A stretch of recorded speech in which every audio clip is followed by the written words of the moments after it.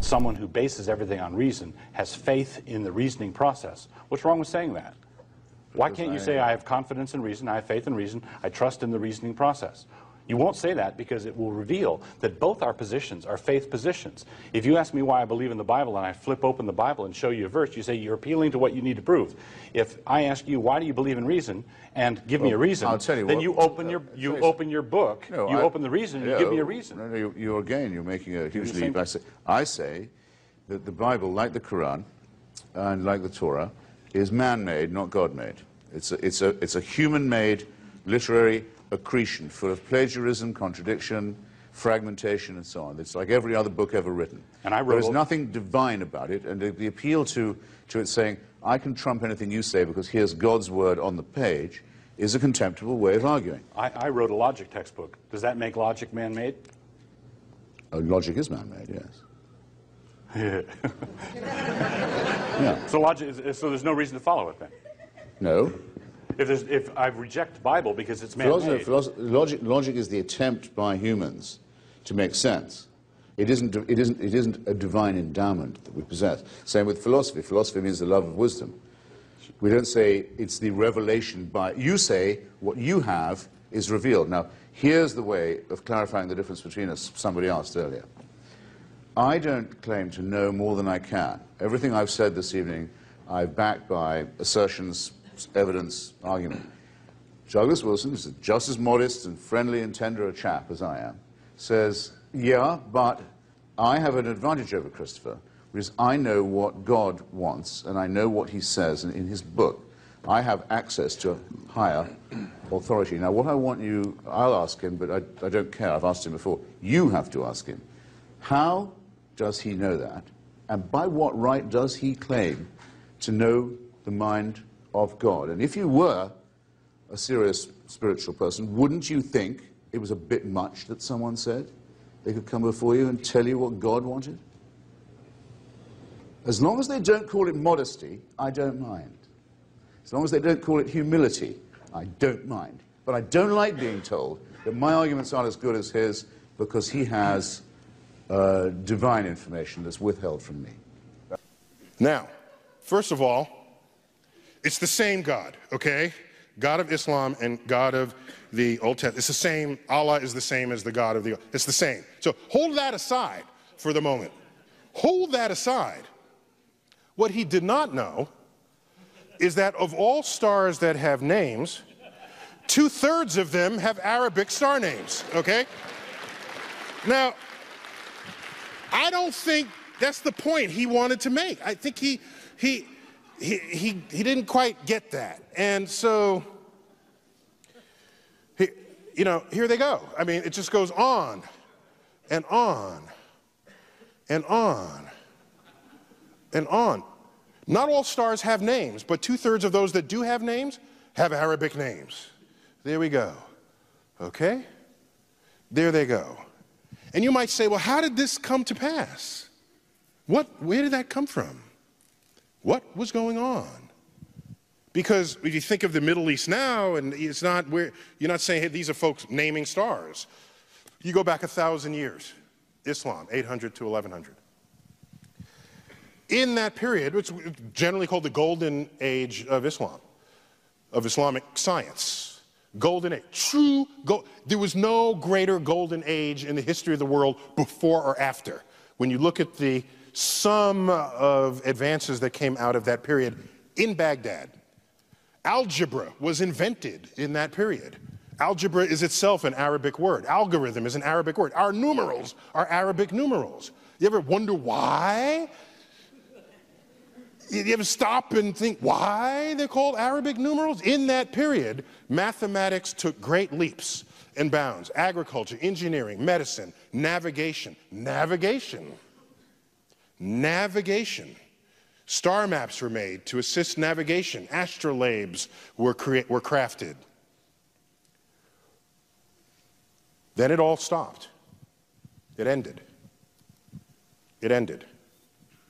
If you're a historian, typically you focus on history as marked by changes of kings and leaders and wars.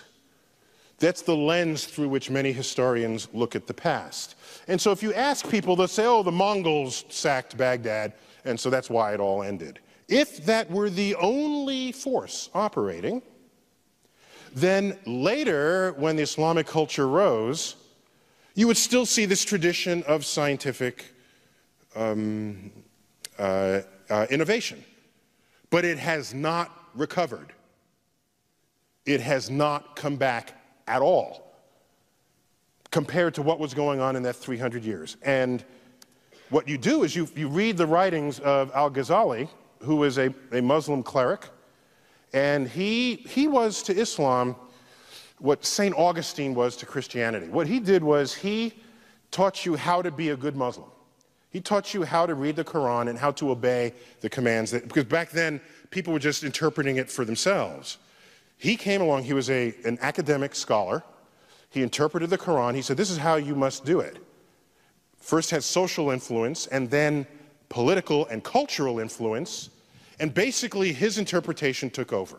And in that interpretation, it included the perspective that the manipulation of numbers is the work of the devil.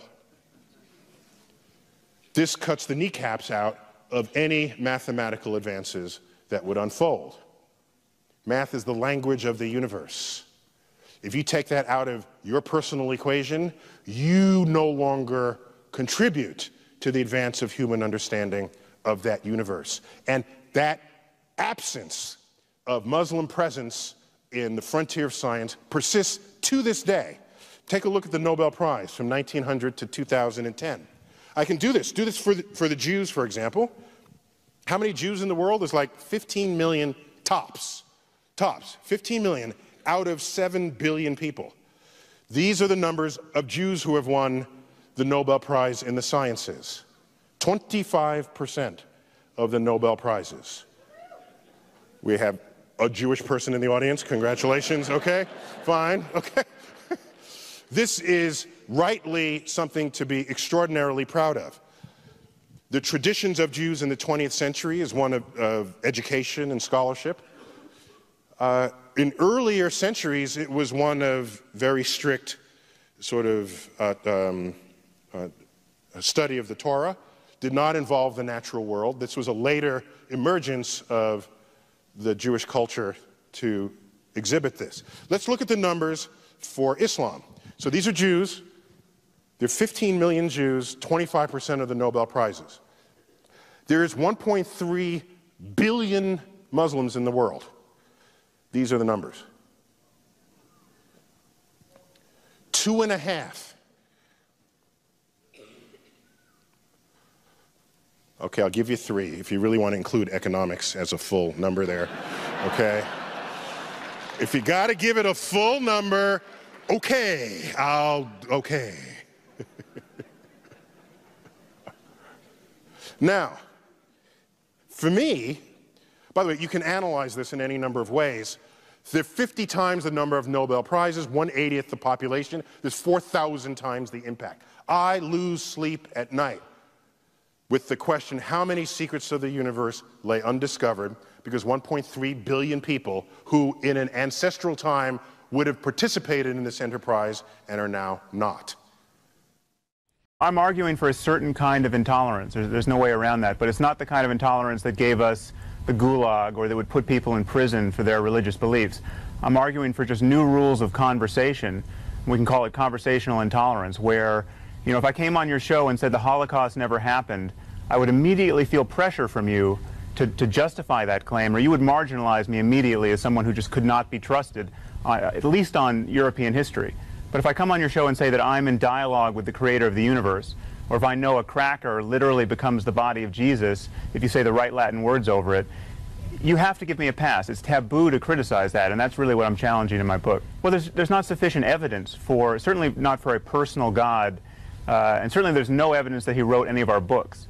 And we have to realize that we are in a situation where people are flying planes into our buildings because they think God wrote their book, and that they're going to get to paradise by dying in the right circumstances. And it seems to me a point of really exquisite obviousness that the response to this situation cannot be, sorry guys, God wrote our book and you're going to hell for your actions. You know, I get letters every day that I never got before, and those letters are from kids around the world and also from people in small towns who tell me, and I'm just so happy I saw this, or I saw The Unbelievers, or I read your book, because I realized I'm not a bad person for asking these questions. I'm not evil. And that is, to me, something I really hadn't appreciated before, that religion has usurped this notion of morality, so that if you just saying, you know, I don't buy it, automatically is equivalent to the saying, I'm not a good person. And that, to me, is the underlying most immoral aspect of religion. It tries to have a monopoly on morality and ethics. What it does is it makes people feel guilty for thinking for themselves, and I can attest to that from just the vast and every single day. I'm amazed at that, and I hadn't appreciated that as an evil before I actually started getting labeled and then people wrote to me. So they did a further study, and they questioned people who claimed the Christian box. They said, do you believe in the virgin birth? Do you believe in transubstantiation? Do you believe in this? No, no, no, no, no. Why do you call yourself Christian? Because I like to think of myself as a good person. And I think most people call themselves Christians because they think if they don't, they'll be labeled as bad people. What is the greatest misperception that exists in the public mind about atheism? Oh, there's lots of them. I would say the greatest misconception about atheism is that we're not nice people. I think that a lot of people think that morality comes from religion. Religion teaches that morality comes from religion, and therefore if you don't have religion, you don't have morality. So I think the greatest misconception of atheism is that we're not nice and or immoral, which of course cannot be the case. It cannot be the case because all the data combats that. The population of people who are non-religious in this country, depending on your polls, goes somewhere between 15 and 30%. The population of atheists or non-religious people in federal prisons is 0.07%. 0.07 of 1%. So the amount of people, the amount of atheists who are committing crimes is tiny compared to the amount of atheists out there. On the other hand, if you look at it from a morality perspective, from an outside perspective, you can see what's happening. People change churches for a reason. They change churches because they don't agree with the church they're in. If they don't agree with the church they're in, so they say, okay, well, this church isn't doing something, it's not striking my moral fancy. I'm going to go to this church over here because it does. Well, that means morality is independent of religion. And then what they do is they go to this church over here that says, okay, your morality is correct, and God says so. And then they say, God gives me my morality, right? And it's kind of backwards, but that's how it works. The reality is that every single human picks their own morality. Morality is relative. And everybody picks it. Everybody chooses it. The only difference between an atheist and a theist is that an atheist will internalize it and say, this is my morality. And a theist will say, this is my morality because I get it from my religion. Do you give people who make this case that was the beginning and that there had to be something that provoked the beginning, do you give them an A at least for trying to reconcile faith and reason? I don't think they're reconcilable. What do you mean? Well, so let me say that differently. All efforts that have been invested by brilliant people of the past have failed at that exercise. They just fail. And so the track record is so poor that going forward I have essentially zero confidence, near zero confidence that there will be fruitful things to emerge from the effort to reconcile them. So, for example, if you knew nothing about science and you read, say, the Bible, the Old Testament, which in Genesis is an account of nature. That's what that is. And I said to you, give me your description of the natural world based only on this. You would say the world was created in 6 days and that stars are just little points of light much lesser than the sun. And in fact, they can fall out of the sky, right? Because that's what happens during the Revelation. One of the signs that the second coming is that the stars will fall out of the sky and land on Earth. To even write that means you don't know what those things are. You have no concept of what the actual universe is. So everybody who tried to make proclamations about the physical universe based on Bible passages got the wrong answer. So what happened was, when science discovers things and you want to stay religious, or you want to continue to believe that the Bible is unerring, what you would do is, you would say, well, let me go back to the Bible and reinterpret it. Then you'd say things like, oh, they didn't really mean that literally, they meant that figuratively. So this whole sort of reinterpretation of how figurative the poetic passages of the Bible are came after science showed that this is not how things unfolded. And so the educated religious people are perfectly fine with that. It's the fundamentalists who want to say that the Bible is the literal truth of God, and want to see the Bible as a science textbook, who are knocking on the science doors of the schools trying to put that content in the science. Enlightened religious people are not behaving that way. They're saying, yes, science is cool, we're good with that, and use the Bible to get your spiritual enlightenment and your emotional fulfillment. Islam is not a religion of peace, and I woke up to the facts on the 11th of September 2001. Perhaps I should have woken up to the facts earlier, but I admit that I did that then at that time.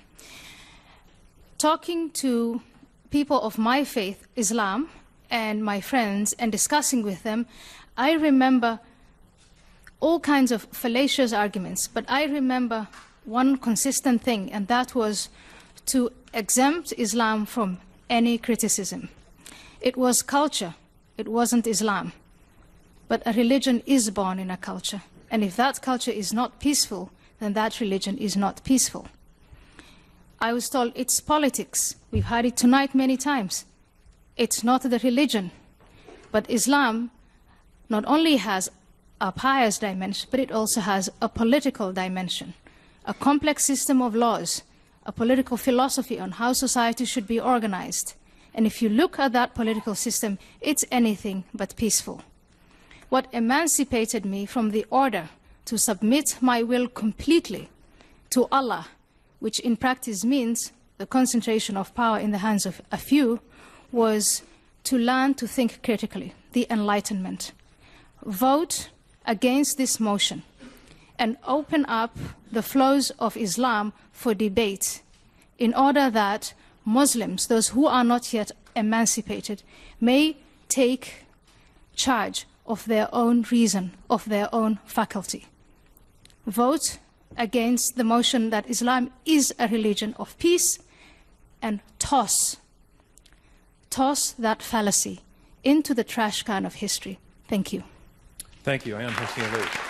All right. 1,000 years ago, the intellectual center of the world was Baghdad. Baghdad. Europe was busy disemboweling heretics at the time. Baghdad was open to all thought at the time, between AD 800 and 1100, around there. If you look at the advances that unfolded in that period, in that location, it includes the invention of algebra. Algebra is an Arabic word. Algorithm is an Arabic word. 2/3 of the stars in the night sky that have names have Arabic names. How does that happen? Where did the naming rights come from? It came from the fact that at that time, huge advances in the Middle East, in Baghdad in particular, was unfolded in engineering, mathematics, especially mathematics, astronomy, navigation, physiology. And you say, well, why is that so? If you look at what was going on, they were open to all lines of thought. Jews, Muslims, Christians. There were doubters back then. Today we would call them atheists. They would all come around a table and share ideas. If you have some philosophy that's got holes in it, someone's going to find it. And you're going to challenge you on those ideas. And what happens is the conversation ratchets up. You discard what doesn't work and you keep what does. And when you do that, you make discoveries, and you make discoveries rapidly. And at the time, that period drew to a close. If you read history books, they'll typically describe sort of the sacking of Baghdad. It was a bad time for the city. And they say, oh, it all came to an end. However, the Islamic culture rose at other times later. And in those other times, science and engineering discoveries were not a part of it. So he asked, why not? You got the cultural heritage, why doesn't it show up again?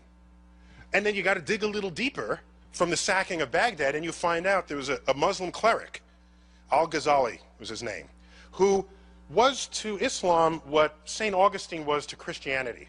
St. Augustine kind of laid out the rules for how to be a good Christian at the time. A lot of people were practicing it in their own way. He codified it. He was a religious scholar, figured it out according to his own read, told everybody how to behave. There's the book. You follow this, you're a good Christian. Al-Ghazali said, you follow this, you're a good Muslim. In that text included the assertion, which gained influence socially, but then politically, so then it had power of influence. In there was the assertion that mathematics and the manipulation of numbers was the work of the devil. The entire enterprise collapsed and never recovered. It has not recovered since. If you look at the number of Muslims who have won the Nobel Prize in the sciences, it's 1. Number of Jews who have won the Nobel Prize? 1/4 of all Nobel Prizes in science have been won by Jews. How many Muslims in the world? 1.3 billion. How many Jews in the world? 15 million tops. So you look at what effect the culture of discovery and learning can have on what you discover about the natural world. It's extraordinary. I'm going to start off with a thought experiment. Imagine you're a hominid on the plains of Africa 3.5 million years ago. You're a tiny little Australopithecine afarensis, little brain. Your name is Lucy. Thank you. A lot of people in the Midwest don't get that. Evolution? What? Not that Lucy, the other one.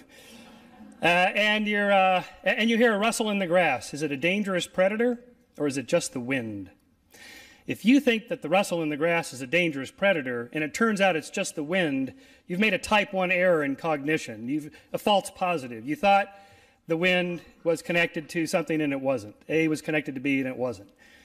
So that's a false positive, but that's relatively harmless. But if you think that the rustle in the grass is just the wind and it turns out it's a dangerous predator, you're lunch.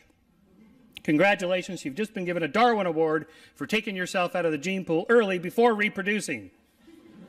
And we are the descendants of those who are most likely to make type 1 errors, false positives, versus type 2 errors, false negatives. That is to say, why can't you just stay in the grass and collect enough data to get the answer right? And the answer is that predators don't wait around for prey animals to collect more data. That's why they stalk and sneak up on their prey animals, so they can't get enough data. So we evolved the propensity to make snap decisions and make one kind of error more likely than another kind of error, and that kind of error, that false positive, that's superstition. That's magical thinking. That's assuming A is connected to B. It's a true pattern and it isn't, and you're wrong. That's the basis of finding false patterns like God's. Now, what's the difference between the wind and a dangerous predator? The wind is an inanimate force. A dangerous predator is an intentional agent. And his intention is to eat me, and that can't be good. So what we also do, in addition to finding these meaningful patterns, is infuse in them agency. That is, it's alive, it's real, it has intention, and its intention is not good, so I better assume it's real. And this is the basis of animism and spiritism and polytheism and monotheism and the belief in angels and aliens and demons and spirits and poltergeists and gods. Gods are invisible agents who run the world, who control things, who create these patterns, who are these patterns that we use to explain things.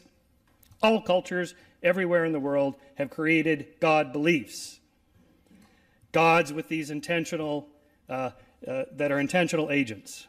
Fundamentalists have actually read the books, and they're right about them. These books are every bit as intolerant, every bit as divisive as the Osama bin Ladens of the world or the Jerry Falwells of the world suggest. And I'm not necessarily equating the two of them in moral terms. Once we dignify those claims, we are really hostage to their contents. I mean, the creator of the universe does hate homosexuals. If you read the Bible, at the very least, homosexual men, gay sex, is an abomination. It is spelled out in Leviticus. This edict is ramified in Romans. You can take Jesus and half his moods and get some really beautiful ethical precepts like the Golden Rule. But Jesus also said things like in Luke 19, anyone who doesn't want me to reign over him, bring him before me and slay him before me. Okay? I guarantee you that the inquisitors of the Middle Ages, who were burning heretics alive for 5 solid centuries, they had read the whole New Testament. They had read the Sermon on the Mount. They found some way to square their behavior with the ministry of Jesus. Think about this. If life was designed, functional complexity of the cell is amazing. The eye is amazing. Look at it. Like if you saw a watch on the floor, how did it get there? It had to have a designer.